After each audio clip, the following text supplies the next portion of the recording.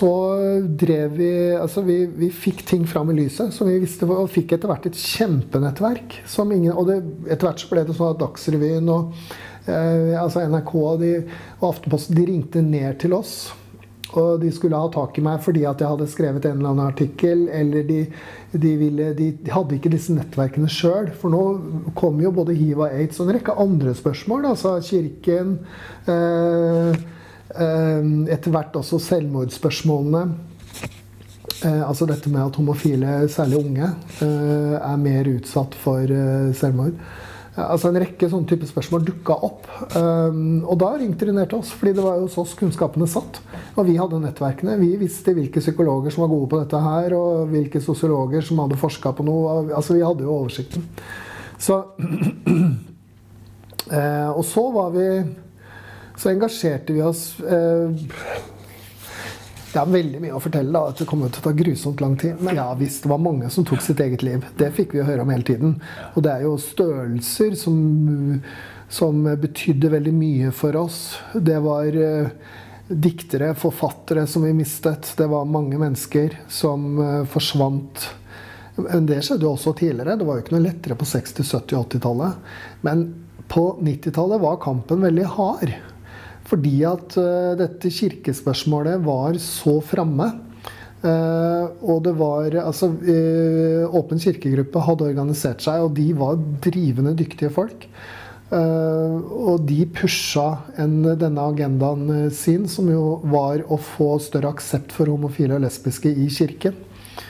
Og der var jo den norske kirke helt grusom. Det var jo Så det de holdt på med var ganske ekstremt, egentlig. Så det var ikke liksom bare snakk om å ta på vare på egne verdier, men de allierte seg jo med noen veldig mørke krefter, altså. Så det var en veldig tøff periode, og folk tok livet av seg, ja. Det gjorde det. De orket ikke mer. Det var ungdommer. Jeg husker jeg intervjuet foreldre til en ung gutt oppe i Alta. Han skjøt seg med hagle på gutterommet. Han var 17 år. Og så skrev han til moren og faren sin, og dette jo da et sånn høykristelig miljø der oppe, at mamma og pappa, jeg homofil, men jeg orker ikke dette. Jeg kan ikke leve med dette. Han hadde jo aldri fortalt dette til foreldrene sine. Så de mistet sønnen sin, og det var mange som hadde sånne type opplevelser. Men det var veldig sterkt å få det. Vi dokumenterte jo dette. De intervjuet foreldrene, fortalte om dette i Blikk. Så, men dette ble altså ikke tatt alvorlig. Ble ikke tatt alvorlig av politikere, ble ikke tatt alvorlig i direktoratet, helsedirektoratet. Det var, ja, så vi sleit veldig med det. All dokumentasjon var der, men det var råtne holdninger, rett og slett, som fikk lov til å råde. Vi brukte lang tid på å komme gjennom der. Men så da, gjennom disse politiske ungdomsorganisasjonene, så fikk vi liksom en helt annen sving på det. Og de skrev et brev til Sylvia Brustad, som var barne- og familieminister, ba om et møte. Vi ble også invitert, eller jeg ble invitert da, sammen med Blikk, siden vi hadde brakt dette på banen og holdt på med dette så lenge. Og da hadde vi et møte som varte en times tid med Sylvia Brustad, og hun var veldig skikkelig ordentlig og streit.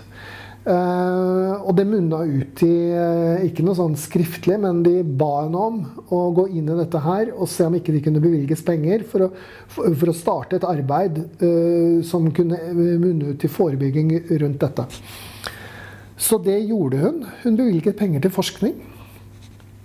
Og dermed kom NOVA-rapporten til. Altså, forskningsinstitusjonen NOVA ble satt til denne jobben, og de satte da i gang med en forskning som varte i, jeg tror det cirka 2 år, hvor de på ulikt vis, men det var veldig viktig for oss i Blikk. Vi var jo veldig opptatt av at dere kan ikke bare drive med kvalitativ forskning, altså hvor du har sånne store intervjuer liksom på hver og en, hvordan de opplever virkeligheten. Det litt uinteressant. Vi må ha noe kvantitativt der.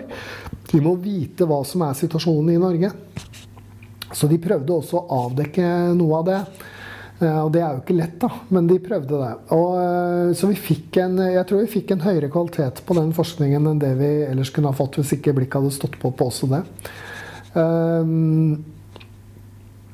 Men den NOVA-rapporten var veldig klar. Den slo jo fast at det akkurat den samme situasjonen i Norge som du finner i andre vestlige land, og kanskje enda verre i enkelte deler av landet. Langs kysten av Vestland og noen sånne spesielt kristne miljøer. Så den slo jo ned som en bombe for så vidt i det politiske miljøet. Og den slo ned som, det ble jo veldig vanskelig for KrF, som den gangen hadde vært så drivende i sin anti-homo-kampanje.